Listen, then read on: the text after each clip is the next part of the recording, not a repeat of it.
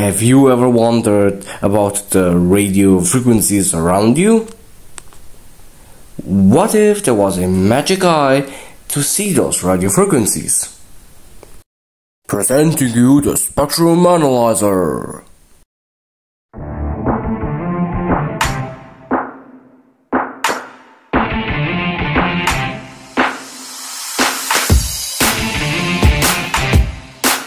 What I'm showing you today is the TinySA Basic. There is a TinySA Ultra, however that one is much more expensive but also offers much more capabilities.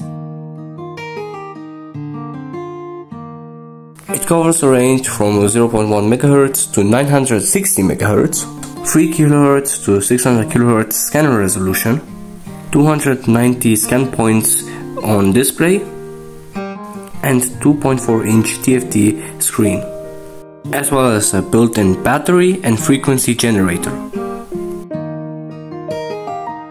In the package you will receive the TinySA, 2 female SMA connectors, a male adapter, and an antenna, and a USB-C cable. For today's demonstrations, I will use its low input with the antenna. So, here's the first look. I'm going to show you the menu and its functions. So we're going to start with frequency. This menu over here basically allows you to set or preset a certain window of frequency. So let's say we want to look at radio frequencies, which is somewhere 80 MHz to 180 MHz. Now we're looking at FM radio broadcasting. Next we have the level. Here we can, for example, change the scale division or the unit. Here, for example, I'm going to change the scale,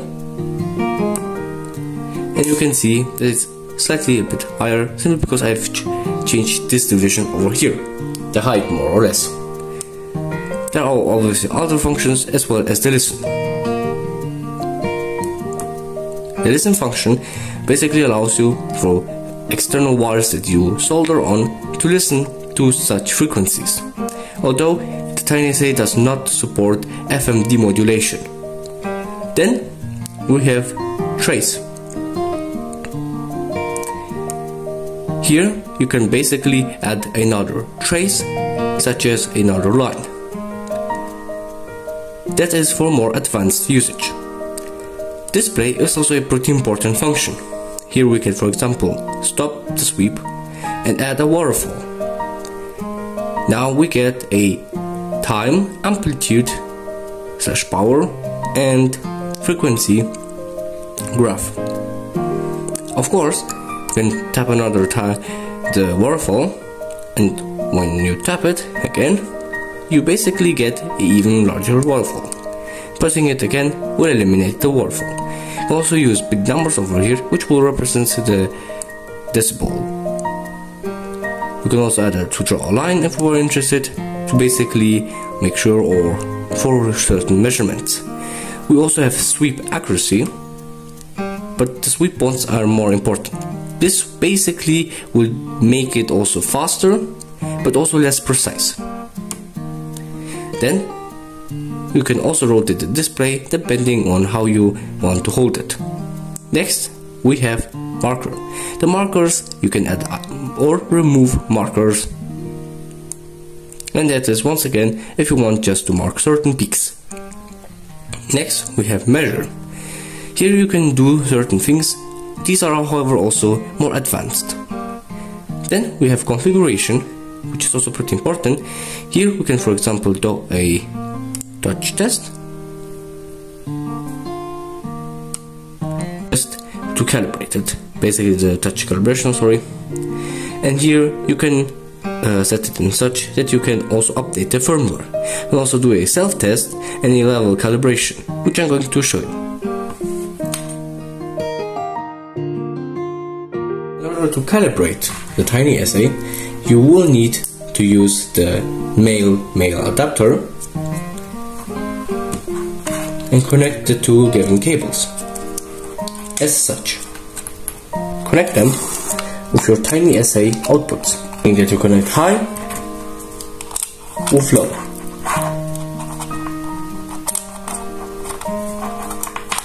Just like that. And now, here's the next step. First, we're going to do a self-test and then a level calibration. Now we're going to go into configuration and do a self-test. Now it will run a self-test. Keep in mind that this is more or less a test, not a calibration, as I will show you the actual calibration.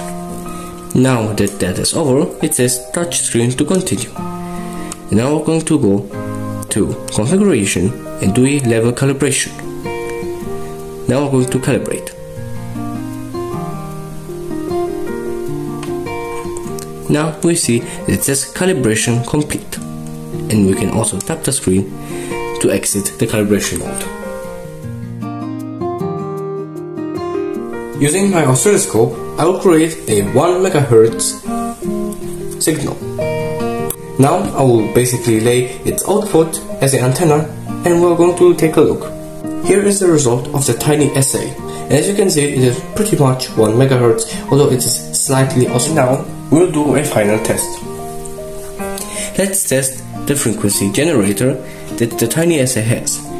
My oscilloscope can unfortunately do up to 18 MHz. However, we can actually do, for example, 1 MHz as well. Now I'm going to turn it on.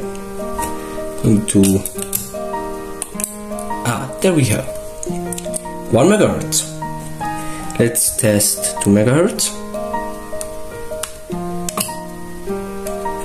Nice. And we can do 5 MHz. Might increase here. 5 MHz. And now we're going to do the maximum that my oscilloscope can do, 18 MHz. You can see that it is in fact 18 MHz when set at 18 MHz, and unfortunately once again this is the maximum frequency that my oscilloscope can read, but we can confirm that the frequency generator of the TinySA is also pretty reliable. The final test I will do with this TinySA to show you is with a walkie-talkie. Here I have a walkie-talkie. I have centered this around 400 MHz to 470 MHz, and I will do the walkie-talkie at a distance. I'll press the talk, and as you can see we have a peak, actually 2 peaks, which confirms our walkie-talkie. In my opinion, this is a very interesting and can also be a very useful tool, especially if you work more with radios. However, I bought it simply because I was curious to know more about radio frequencies and what really is going on in the spectrum. I will try to also do more experiments to show you and cool and fascinating things to look at using this TinySA. So, although you might not get the highest precision over this, you do get what you pay for your money, and that's absolutely great simply because it has many features. Anyways, I wish you a great day, and this was your boy Photonic Luminescence. Goodbye.